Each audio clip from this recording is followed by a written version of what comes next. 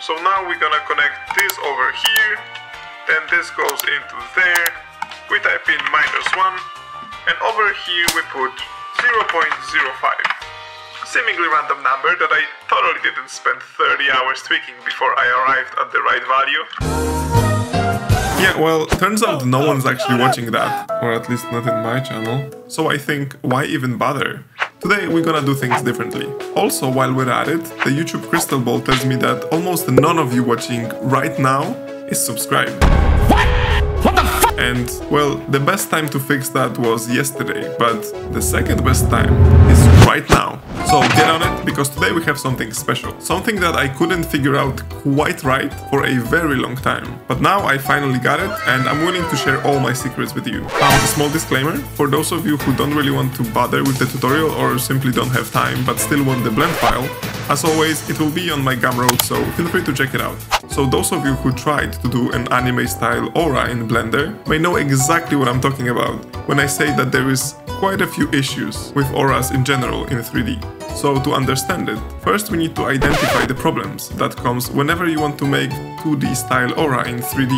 Because in 2D, it's fairly straightforward. You just take your cool character, you just draw around it and done. It is time consuming because you have to do it every single frame, but it's simple. The whole world has only 2 dimensions there, so it's hard to get it wrong. But in 3D, you have 1 additional dimension and that just screws everything up. So the trick is to simply ignore the 3rd dimension altogether. After all, the render that comes out of Blender is 2-dimensional anyway, right? Now you may think, that guy just lost it. What am I supposed to now, draw the aura every single frame? I still want it to work in 3D. I'm watching a Blender 3D tutorial. F*** clickbait trash. And no, let me show you what I mean. So the setup, as you can see, is super simple. Literally all you need is a plane and a camera, and obviously your character or whatever mesh you want. And you just want to make sure that the plane has a constraint and is always looking at the camera, and another constraint that makes it always follow the character in case of moving objects or animations, stuff like that.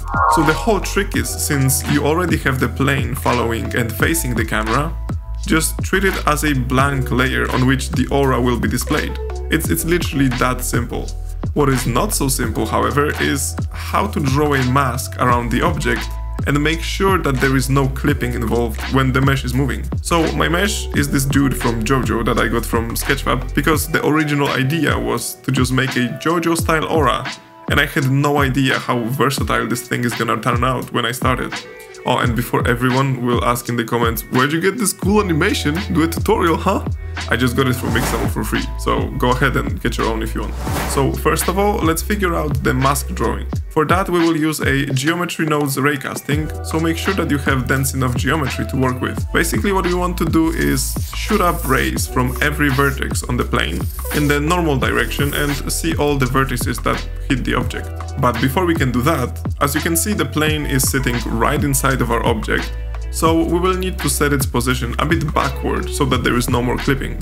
But also not too much, because, well, we still want to make sure that the plane is containing the whole character in the camera view. And additionally, we want to be able to access that info in the shader editor later, so we need to store the attribute as well. And because it's geometry node setup, we have to set up the material through nodes in order for it to work. Here is how the nodes look like so far.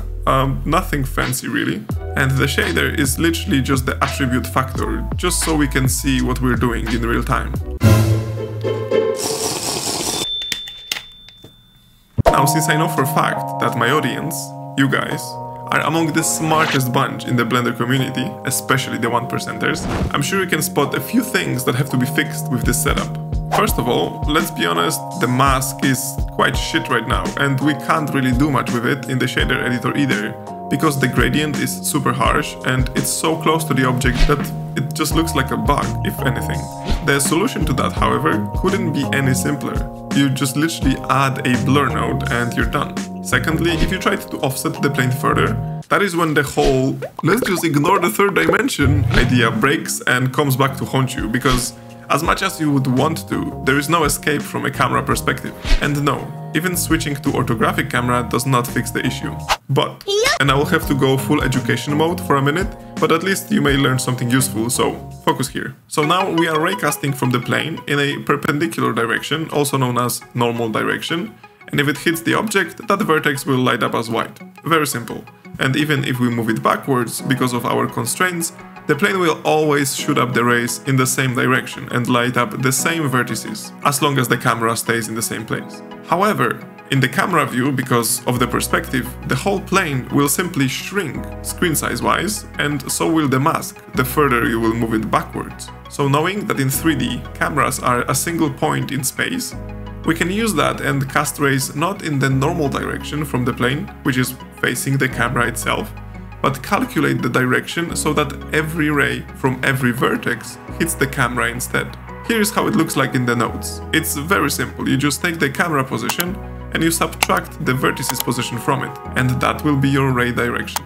Now, as a quality of life improvement, we can also add an offset to the mask, so that we control how far from the object the mask will extend without getting blurry, because blur, as awesome as it is, has its own limitations. So what we can do is, for the raycasting's sake, instead of our object, we use an inflated version of that object that we don't even need to see ourselves. We just offset all the vertices by some value in the normal direction and it's done. So the raycasting thinks that the object is bigger than it really is. And that is literally all the setup that you need in geometry nodes, and the rest of the aura is handled in the shader editor. I won't go into much detail here because all it is literally the channel classics. I am distorting the texture coordinates with some noise, then overlaying that noise on top of the mask using mix color node, and have two color ramps to control first the alpha mask as well as the aura color. And all that is using the classic transparent emission mix shader setup, where the factor just controls what's visible and what's transparent.